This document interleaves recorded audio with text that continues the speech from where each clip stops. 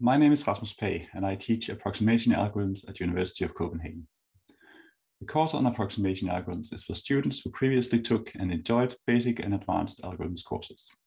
You already master a variety of techniques in algorithms design and analysis and want to specialize further in algorithms.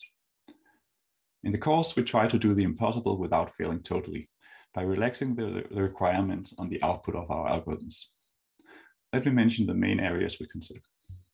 First, approximation algorithms are relevant when we consider hard approximation problems, such as covering problems and traveling salesperson, where it's NP hard to compute optimal solutions.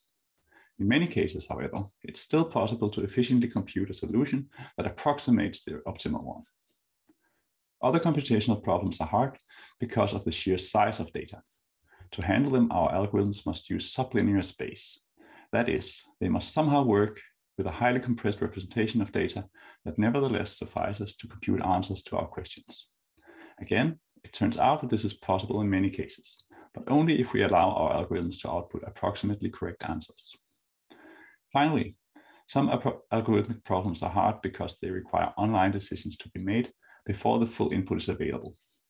For example, you may need to schedule computations on many machines, but you are not given the resource requirements for the jobs up front, but rather one by one in an online fashion.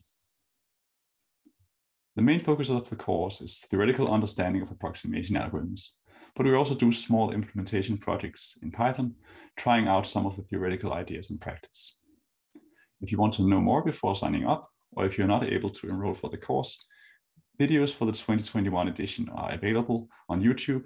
Scan the QR code or find the link on my website. Thanks for listening.